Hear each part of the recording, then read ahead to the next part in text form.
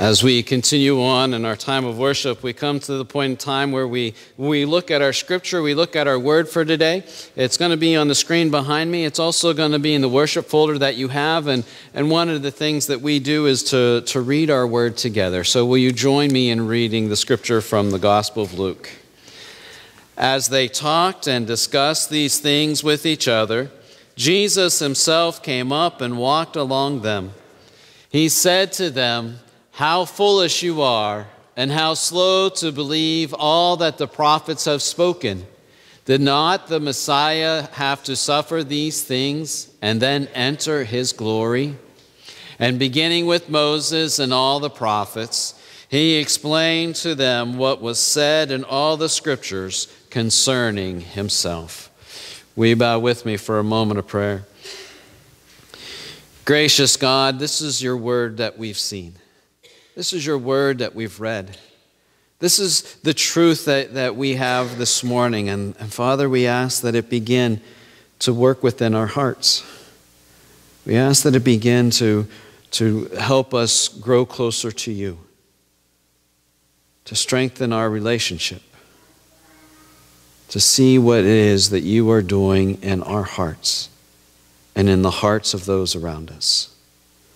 So, Lord, this morning, open our minds, open our ears, open our hearts, and open our souls, that we may hear, that we may see, that we may feel, that we may trust all that you share with us. In your holy name, amen. Ever had a friend that you lost contact with? I was going to bring my high school yearbook, but I forgot it because that's just what I do at times. And I don't know about you, but in the high school yearbook, you have all those names that people sign it, and they share with you, like, don't change and all those things. And you think about that for a moment, and it gets a little bit hard not to change. But at the same time, they say stay in touch forever, right? Best friends forever, BFFs. All those things. How many of those people do you still talk with? A lot? Many? Few? I know some of the, when I was in Youngsville, one of the big things was alumni weekend. And sometimes, and in particular classes that graduated together, they would eat, once a month, they would gather together for breakfast at a local restaurant. I shouldn't say breakfast, I should say brunch, because it was a little later in the morning. But they gathered together just to share, just to catch up, just to see what was going on. But it's the same thing they've done for more years than I've been alive. I'll put it that way. They just like to get together. They were connecting. And over the years, sometimes those connections fail, right? People move. Yeah, you get busy with life. Kids get involved. Time goes by rather quickly. And in some instances, even death takes us away from our friends. That creates that disconnect. Well, as we're looking at the resurrection, looking at what that means for us today, we come to a point in time where Jesus has died. He's no longer on the earth. Well, he's no longer there anyways, that they could see. And the Mary, one of the stories, gospel stories we have is John 20, 11 through 18, or 9 through 18, which we've looked at before. But in that we have Mary who's coming to the tomb, and as she's at that tomb, she's looking around and she sees no body. But before she gets to that point, she's trying to figure out what she's going to do. Because the friend that she had, the friend who walked with her, the friend that was with her, the friend that would comfort her, is no longer around. He died. A cruel death, but he died. And part of that loss for her is, who am I going to talk with? Who am I going to share? Who's going to give me the encouragement that I need? This same man, as we look at the Gospel of Luke, what we've read about today, and we're going to look a little bit further on in this Luke passage in the upcoming weeks, but we have two men walking down the road. And they're talking amongst themselves, and they're wondering, Jesus was supposed to be the Messiah. He was supposed to change everything. And they're saddened because that he's no longer here. He died. They have no idea what has happened to him. They just know that he's dead. And as they're walking down the road, all of a sudden a third person joins them. They've been deep in their conversation, so they have no idea what's going on around them. But this third person shows up. And he says, "What's going on? What is happening?" And the two friends, the two disciples there are talking. They're like, "Where have you been? This has been the national news. This has been the local news. This has been the entire world news. That this man, Jesus, who was promising the world, who said he was the Son of God, who said he was all these things, and he was our friend, died, was killed." And Jesus says, "Man, you guys don't understand anything, do you?" He started going through the prophets, Moses, the law. He started going through the Psalms. He started going through the Old Testament, everything there was to explain to them what it was, what it meant, what Jesus had to do in dying. Well, the thing of it is, as Jesus is sharing these things, these two men have no idea who they're talking to. As we look at John 20, once again, we have Mary who's coming to the tomb and looking and seeing nothing, and all of a sudden hearing a voice behind her. "Who are you looking for?" As she turns, she thinks it's the gardener. "Where have you laid him? Just tell me." So this person that they've known and they've heard, that they've seen, that they've loved is standing right before them, but they don't make the connection. Excuse me. They don't make the connection. They don't see this person as Jesus. Because in their mind, he's dead. He's gone. All their hopes and all their dreams that they had for him, all the promises that they thought he would bring are dashed. And they're wondering how, they just don't know.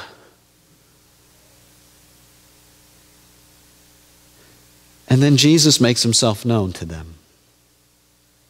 With Mary, he just says her name. He says, "Mary." And she runs and she clings at his feet and she holds on to him. She's not letting him go. She wants to keep a hold of him because she doesn't want to lose him once again. She wants that encouragement and she wants these things. But Jesus says, "Mary, you need to get up. You need to go and tell my disciples. You need to go tell my friends that I am alive." And Mary goes. With the two men on this walk on Emmaus, on this journey outside of Jerusalem, as Jesus is sharing with them, they don't know what to do. Part of their mind is thinking, how does he know so much? How does this person understand what we're going through and understand what is happening to us? And then they gather together at a meal. And as Jesus prays and breaks the bread, they realize who it is.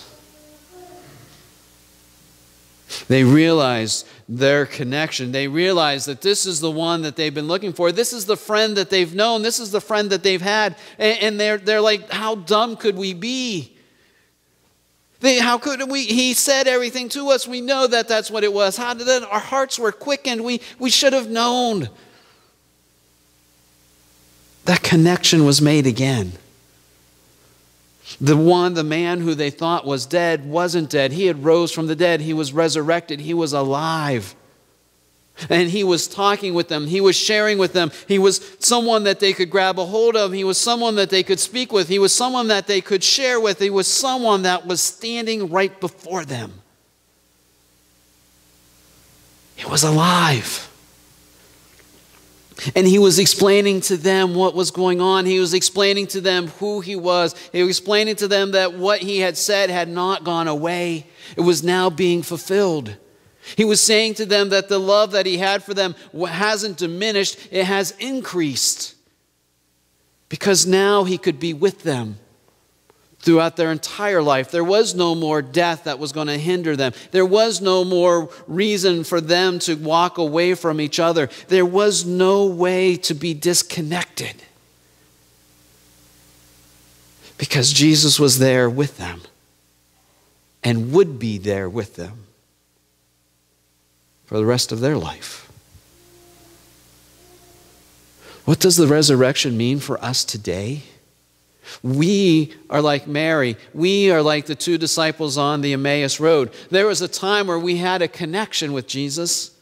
There's a time where we had a connection with God. I believe with John Wesley that God's grace has always been there for us, that God's grace has always been since the day we were conceived, that it's been there waiting for us. God's love has never left us nor forsake us. It's been always there.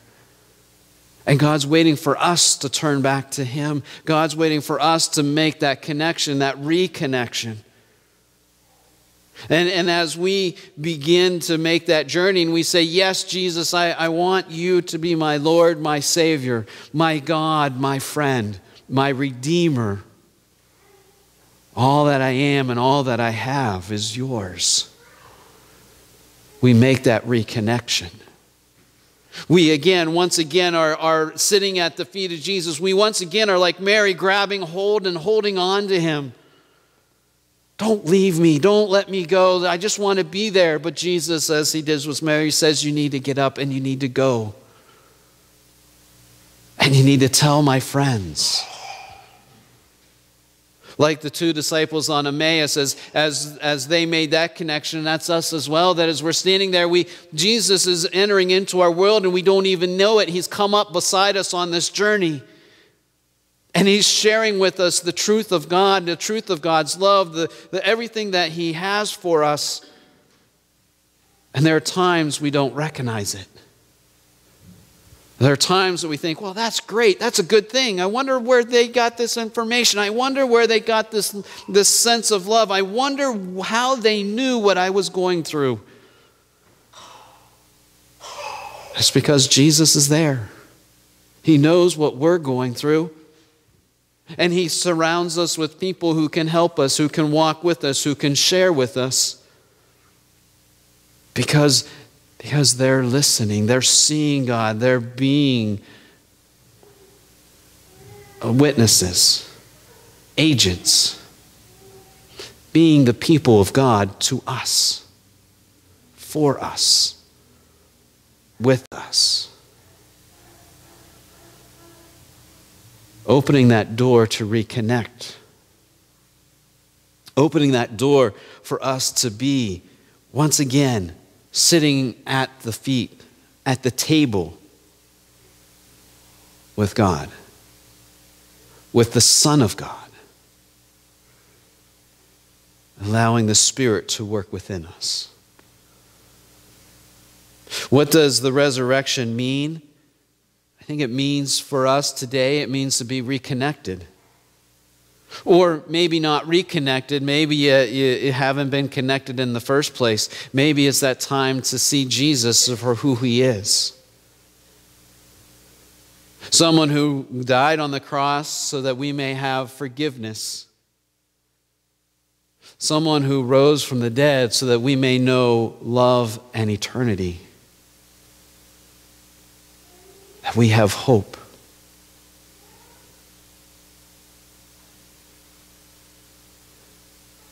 This message, this words out of Luke this week as we look at these two stories, I think it asks of us two things. I think it asks of us, one, to make that connection with Christ, if we have not, and that's simple, just to have a prayer, just saying, God, forgive me. Forgive me and be the Lord of my life. And if you have questions about that, I'll be more than happy to have a conversation with you about that. If you don't feel comfortable talking to me, talk to someone else in the congregation. Talk to Alan, talk to Nikki, talk to Tim, talk to Kelly. Talk to someone. And if you've already made that connection and maybe you've felt disconnected lately, maybe you felt that God has been distant, that things just aren't the same, please realize as the disciples who were walking down that Emmaus road were not realizing that Jesus was right beside them, they are having that trouble, that's the same for you and I. It's not that God's far away, it's that we're just not able to see him at this moment. And to make that reconnection, maybe your prayer is a little different than this. Maybe your prayer should go along the lines of God, I'm sorry. There's a disconnect here. There's something that's interrupting our relationship. And God, I please forgive me. Help me to see what that is. So that as I sit at the table, just like the disciples did, that as that bread is broken, I will realize that you're there. God, I need you to be a part of my life. To deepen that relationship. To strengthen it. So that once again, you and I are walking hand in hand. That you were side by side, that I know that you are there, and I know that you're with me. What does the resurrection mean? It means that Jesus is here now.